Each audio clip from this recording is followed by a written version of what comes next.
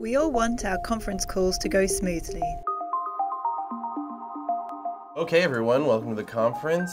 Especially with important clients. But the truth is, any conferencing software is subject to echo. Okay everyone, welcome to the conference. But we can help eliminate echo with a few simple suggestions. First one being to prepare your equipment in advance. A high-quality wireless or Bluetooth device is preferred. Speakerphones are less preferred. You can test your connection using the connection test in the settings. This is a great way to check how well your equipment will sound in your conference call.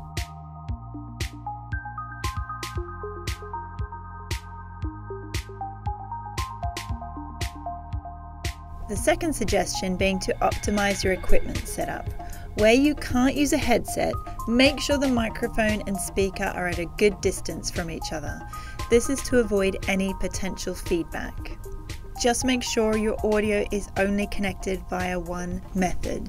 If you would like to share your screen or view a shared screen on your computer, then ensure that you select View Only. If you connect your audio here and call via phone, this can cause a lot of problems. So make sure your audio is only connected via one method. Everyone has the possibility to mute their own line if it is causing a disturbance. In your online meeting room, you can click the microphone located on the dashboard. For mobile or landline callers, you can press *6 to mute or unmute your line. If you're a moderator, you can use the Mute All option. This is especially important for large calls. If you want to make sure there is no echo or disturbance while speaking to a large number of people, you can mute everybody until you get your point across. This is also a great tool if you find that there is disturbance in your call. Hit Mute All and then ask individuals to unmute their line one by one. When you notice the disturbance return, then you will be able to pinpoint the cause of the issue. In your online meeting room, you can find this option in the chat section. For those calling via phone, you can press *7 to achieve this.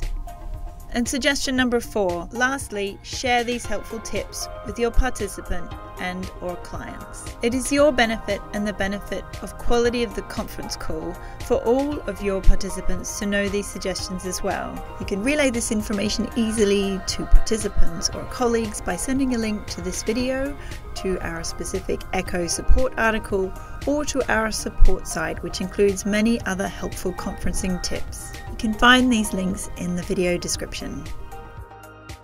A few places to share this are the invite description, the mass email invite, or the chat in your online meeting room.